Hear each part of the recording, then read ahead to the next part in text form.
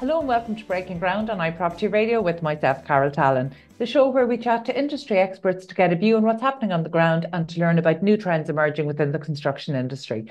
The show is brought to you in partnership with Place Engage, a data-driven platform for more successful public consultation and community engagement for your next development project.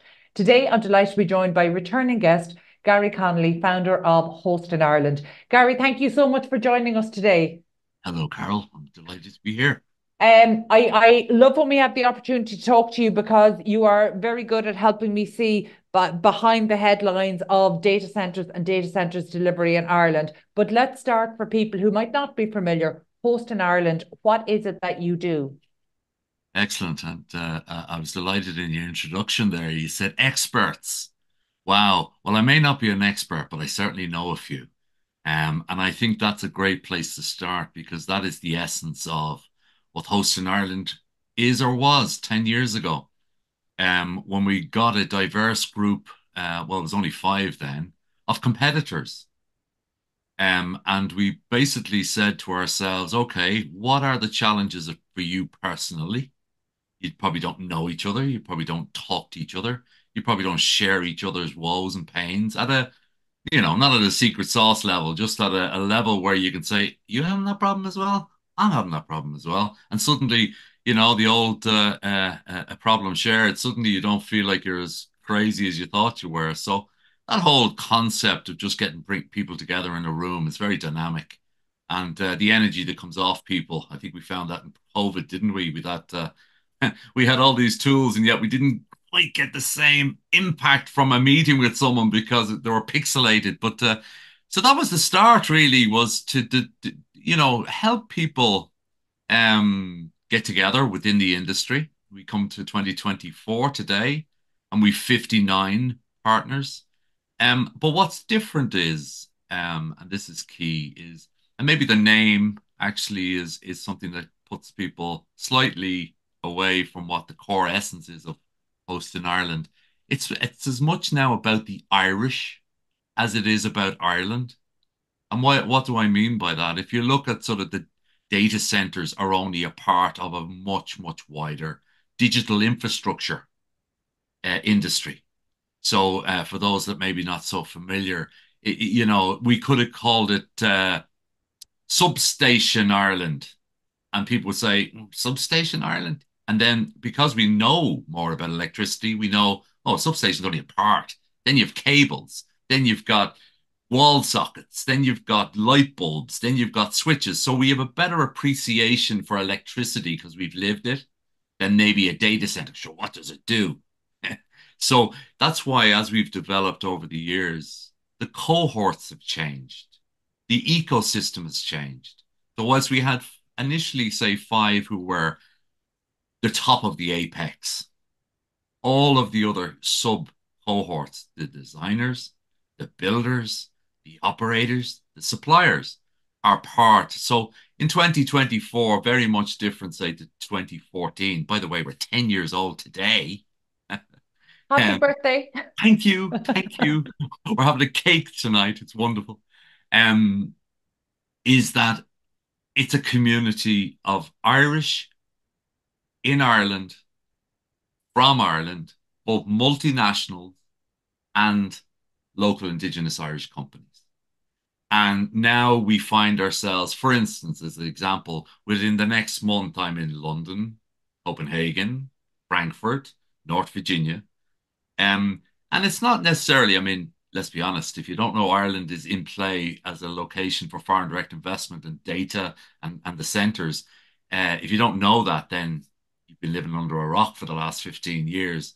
But what's less understood is the people, the companies, the Irish or international companies that are headquartered here who have learned building wafer fabrication units for Intel or building Pfizer and pharmaceutical, the skills that they have learned in advance even of something like a data center being invented were there, the core skills were there. And this is our time now to aggregate all of this 50 years of foreign direct investment learning with these companies, with those skills. And now, Carol, I'm of a certain age where I never thought I'd go into at an event in Amsterdam and literally pinch myself looking at the Irish are being pitched to way more than the Irish are pitching to. It's just one of those moments where you go, wow. And there's not a single person, thank God, in our gang that use words like, ah, sure, we're punching above our weight, aren't we? We'll be grand. Yeah. Nonsense. We're exactly where we deserve to be. And Yeah. again, the analogy I often use is that to half time we're out there playing rugby and we're beating the All Blacks. Your man Farrell doesn't go in at half time and say, well done, lads. He's are punching above your weight. Yeah. No, you're absolutely right. And actually, I think really what you're epitomizing there is the expertise that you're pulling together. And, it's amazing what we've seen across construction over the last 15 years, particularly, was that move away from cycles of positive and good times and not so good times, where we saw construction expertise emigrate to now we're in a position where we're exporting our construction expertise. And you touched on FDI. That has been so huge and so transformative in Ireland over the past 50 years. But over the last 10 years, I think there have been question marks about our policy and is it moving in the right direction. And sometimes within Ireland, there can be a little bit of navel gazing and not understanding our place in capital markets around the world. So, given that you are traveling internationally, objectively, what is the reputation outside of Ireland around FDI, given maybe some of the political and some of the policy changes that we've seen over the past decade?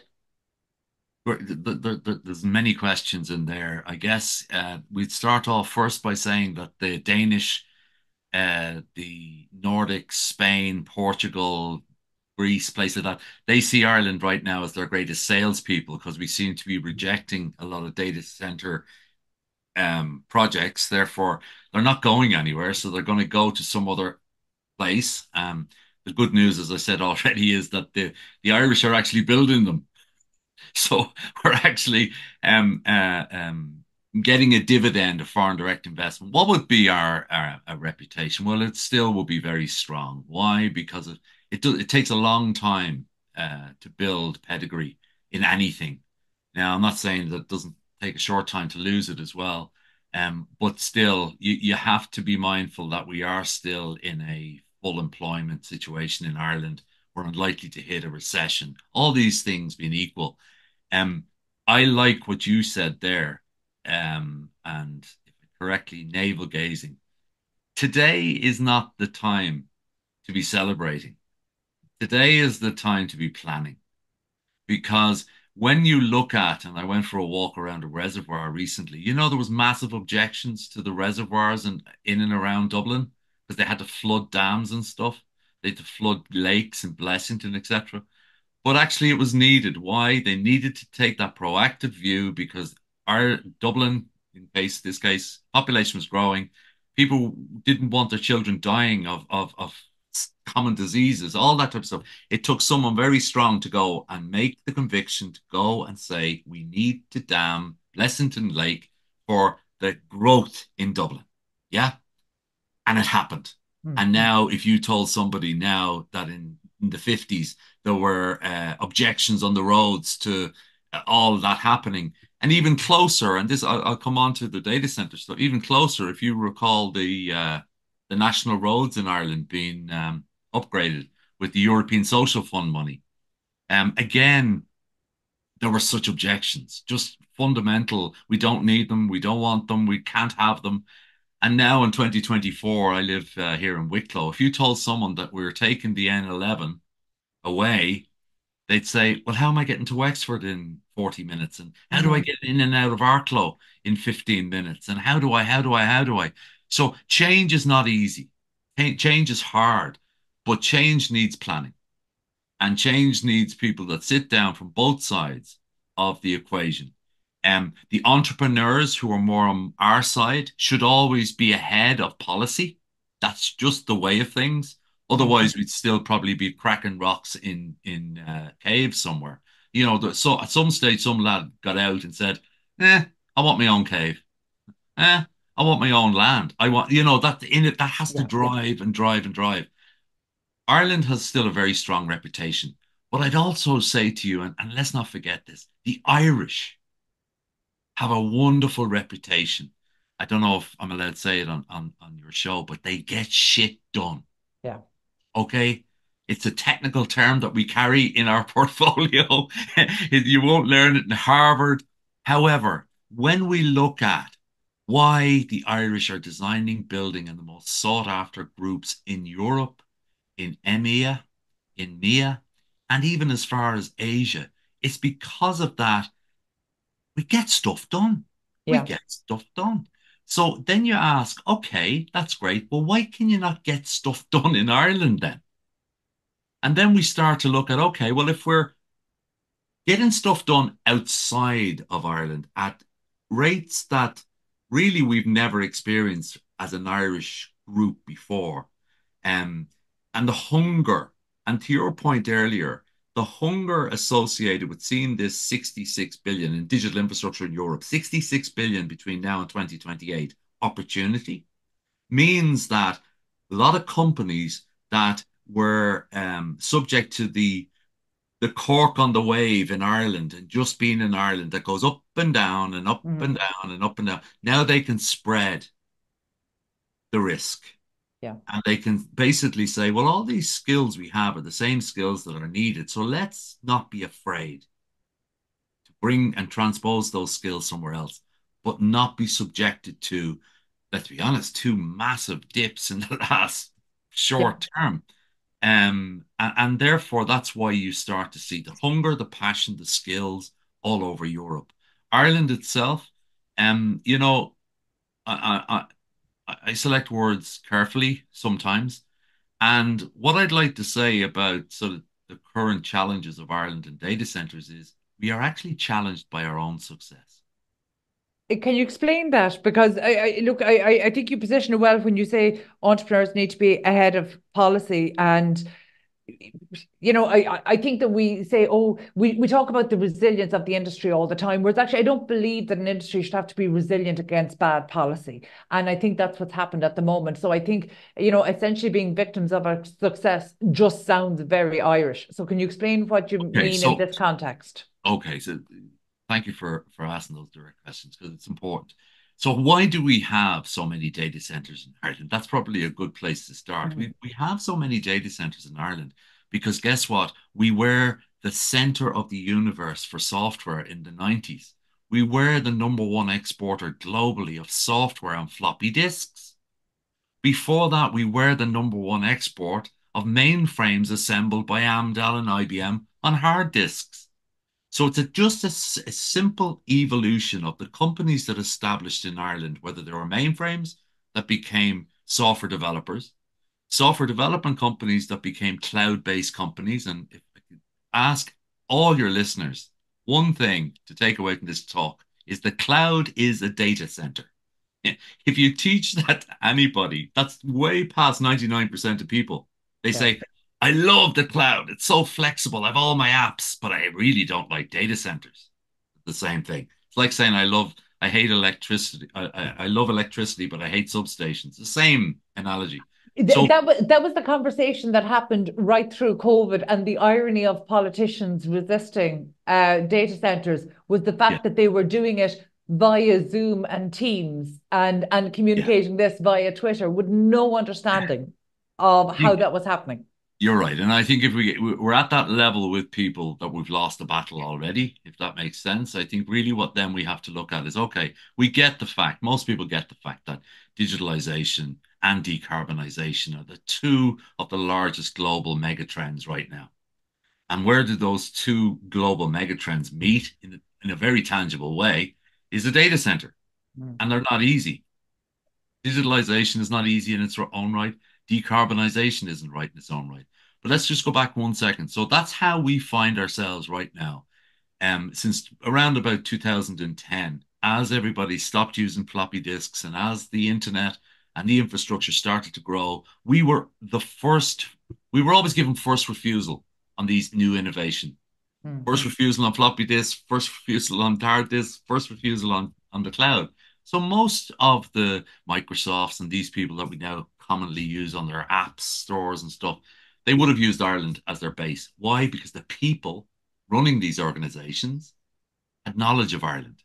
If you can localize software in 52 languages, put it onto floppy disks and put it onto manuals with Donnelly documentation, you can build a data center. You understand the principles of what we're doing. That's why I have a floppy disk always in my pocket, because more people understand that and lean into that than the cloud or data centers.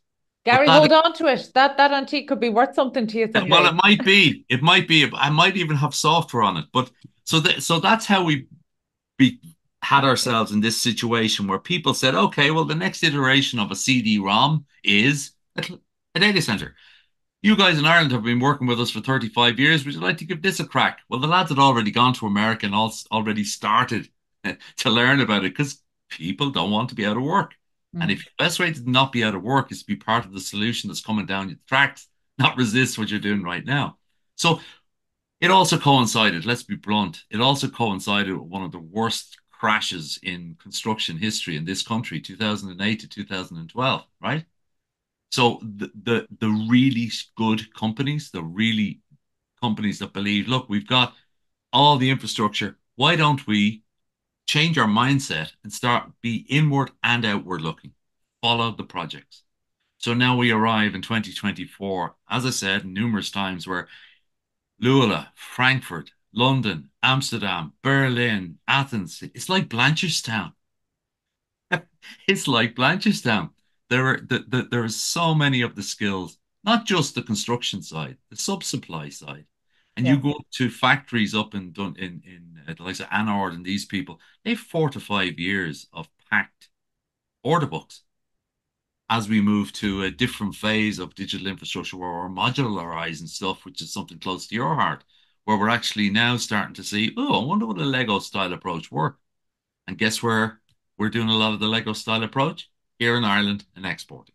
Mhm. So I think that really where we have, and this is the challenge of success, is that because we were at the innovation side, let's call that the data side. The data side, we've got an explosion post-COVID and an even worse explosion now that AI has become sort of the common language in everybody's world and work.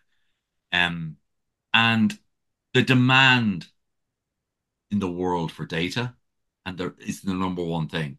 The Mhm. rain needs to be kept off it, so you need a center. Ireland was a first mover. We didn't equally plan. So we were very good on the innovation side. We've got all of the pedigree, we've got all of the people that can do it. But the parallel of, oh, we're going to need more electrons or electricity, they didn't keep up because one thing and another really, we didn't build out the infrastructure 10 years ago to support what we've got now. Yeah. So because we don't have that, the unknown was AI. Because AI has come, that's putting pressure on everybody, Yeah. every location. And it will be really fair to say, and we can start picking different departments in Ireland that everywhere that is calling themselves a tier one location for hosting is having massive challenges with the supply of electrons. That's not the issue. The issue right now is that all the other places seem to have a clear plan. We don't. So, in So, terms of Ireland's capital projects that are planned now across infrastructure that are wheeled out by government in a very celebratory way, you made the point very well that entrepreneurs are always ahead of policy, and that's the way of the world, and that's as it should be. However, policy limitations can't hinder that growth, which is absolutely happening at the moment. It's why your members are, obviously they would want to be delivering outside of Ireland as well, but I'm quite sure they'd like to be delivering more projects in Ireland.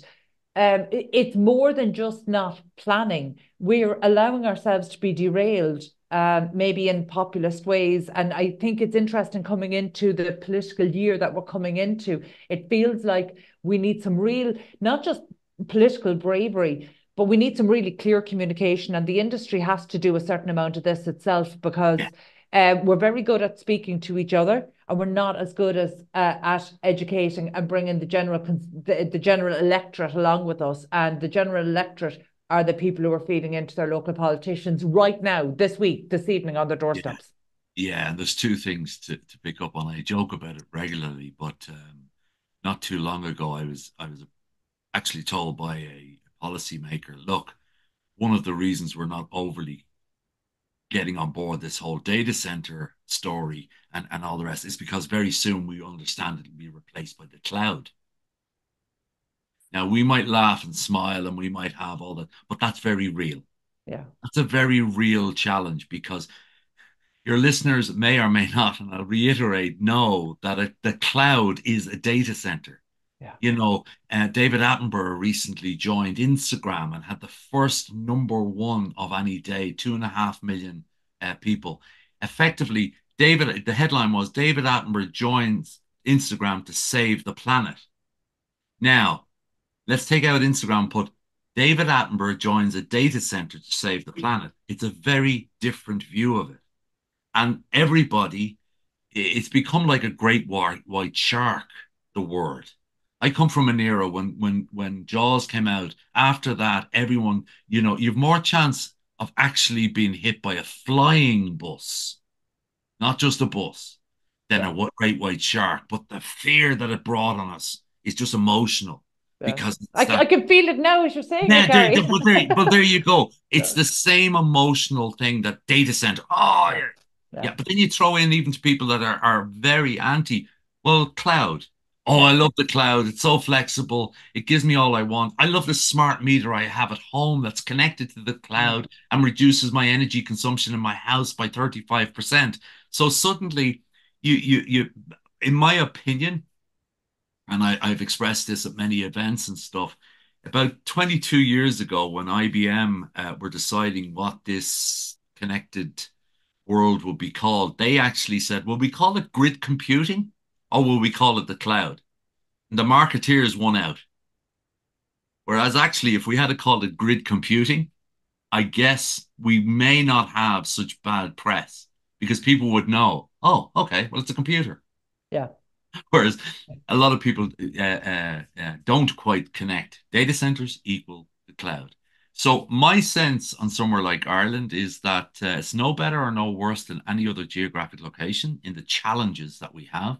We're trying to build a innovation age of 2024 on electrical infrastructure that was in a different two-back industrial age.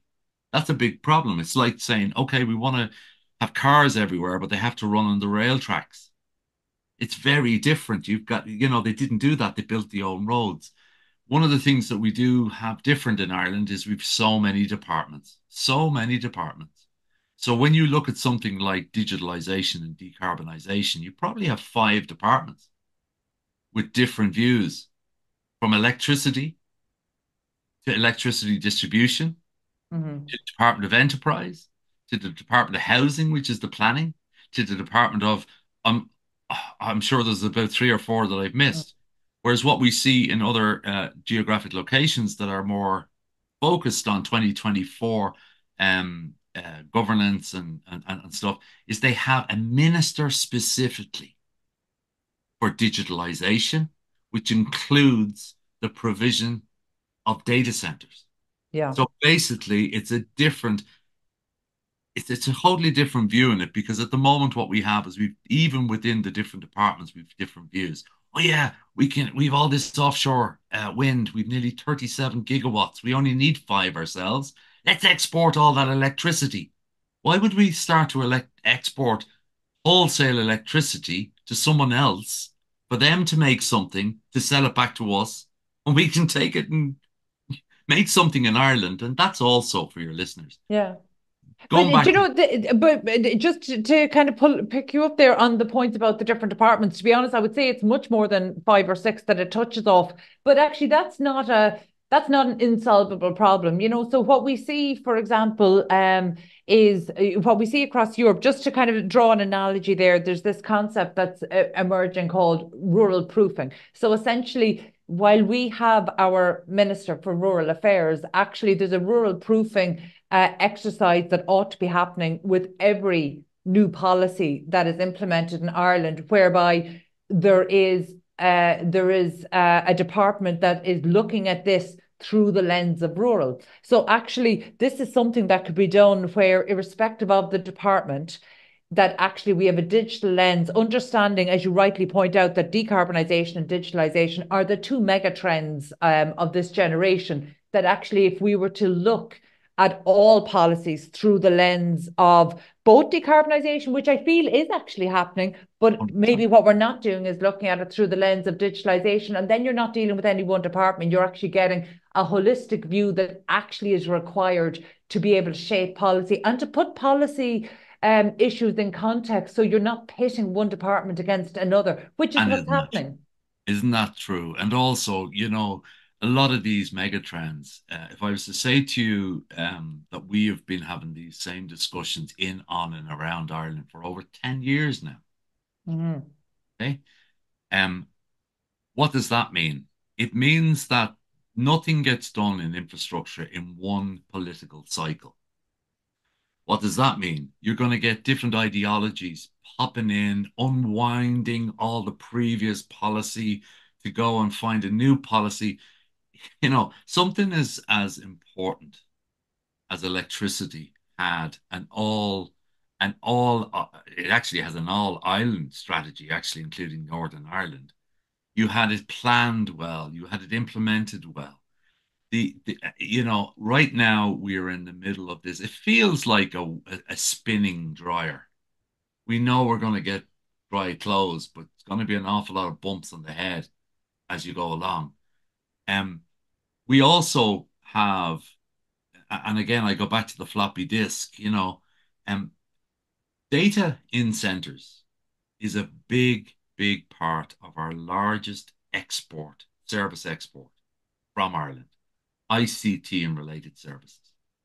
So because it's not tangible, it's very hard for people to see the value.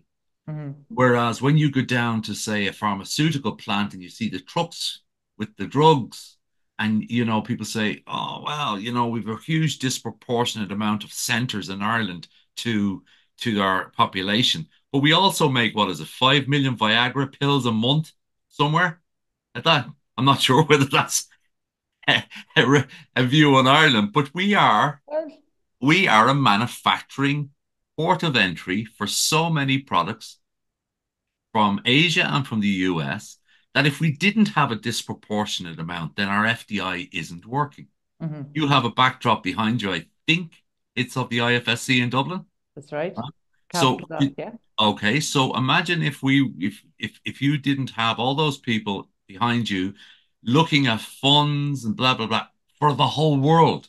You probably get all you need for Ireland in that little obelisk thing right at the top of your head there. Yeah. So we need to be mindful that we are a foreign direct investment, one of the leading foreign direct investment locations in Europe. We have been for 50 years. Data has been one of those pillars. We used to do it on hard disks and floppy disks and CDs. Now we do it on servers, but it's tangible. It's worth 180 billion euros per year to the exchequer. It's our largest service export. You then have, I often think, wouldn't it be great if we just painted outside all these data centers a floppy disk? People go, oh, that's what they'd understand it. No, I think that's a fair point. And look, I'm conscious of your time today, but I do have one question just that I would like to put to you, because I'm curious, and I'm curious as to the sentiment of your members as well. And you touched on it there. Infrastructure delivery, by its very nature, is larger and therefore longer in duration than any political cycle. Now, a cynic would say that makes it very difficult in uncertain times to get things done. Now, knowing the political year that we're entering into, that there is likely to be some upheaval, how confident are you that what we have at the moment is a multi-party approach, that actually any political change is not going to almost reset the clock or set us back in terms of infrastructure delivery? I think you probably, as well as I, as well as many of your listeners, know that when you come into a end of term period, irrespective of your biases or party, everybody becomes populist. So what you have is you've got a lot of stuff that is ready to be signed off, which will be signed off, but there'll be very little big debate or discussion that's going to be in any way knocking the turkey off its perch. And therefore, unfortunately, a lot of the hard discussions will have to be kicked into the next administration. But Mm-hmm. more concerning, I think, for us right now is that anything that's put in place in this administration, which could alter both getting electrons onto the grid and taking electrons off the grid, could take 10 years to unravel. Meanwhile, other locations appear to be able to be executing on plans, taking the projects that are earmarked for Ireland, integrating them into their own countries, even locations that have grid constraints. And therefore, there was an old saying, sure whether it's appropriate for 2024, but never let another man buy your girlfriend a drink. It's only going to end badly, right? Garry, And you have a wonderful way of putting things in context. And that is what we have unfortunately done when it comes to centers that hold data that have taught so many of our companies great disciplines to export those skills. And we must be mindful of something you said earlier. There was a time when we joined the European Union in 1973, our two largest exports were live cattle and people, live people and live cattle. Foreign direct investment came along, and Ireland of today is not solely based on that. Of course, it's not, but it certainly was a big bedrock of people that worked for a multinational, then got inspired and set up their own company. And we are now running the risk, which is a different form of talent export, that people are going to work in Netherlands. They're going to work Yeah. in Denmark. They're going to work in the Nordics. They're going to Athens. They're going to Africa on projects, Irish-led projects for digital infrastructure. Quite a few of them are going to get married. Quite a few of them are going to have children. Quite a few of them are going to actually like lifestyles.